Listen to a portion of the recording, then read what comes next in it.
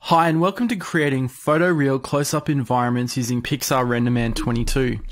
This course is going to introduce students to a technique called photogrammetry, which is a new visual effects and games industry VFX technique which involves using photographs to recreate a photorealistic scene. In this course, students are going to learn how to reproduce a close-up VFX shot for a mock TV series or film.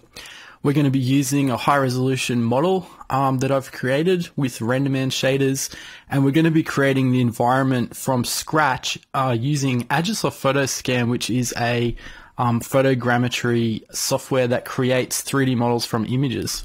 Students are going to be able to learn how to do photorealistic lighting in this course, as well as sculpting in ZBrush and various rendering techniques, including depth of field and high dynamic range lighting. Students are also going to learn how to technically photograph real-life environments using digital SLRs, including all the camera settings and equipment that you can use to get excellent results for large areas with photogrammetry.